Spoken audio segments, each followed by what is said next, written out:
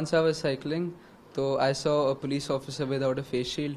So I knew a little bit about computer-aided design and 3D printing. So I thought, why not make face shields to help the frontline workers? So then I came back and I started, just designing the shields on SolidWorks, and then I printed it out using the 3D printer. You are in a class 11 standard. How do you know about this 3D printing and all? Because it needs some skills, some software learning as well to design these shields. Since the 8th grade, I was really interested in technology. So like coding, I made websites also, and just fiddling around with robotics and all this stuff. So that's how I just developed interest for CAD and 3D printing.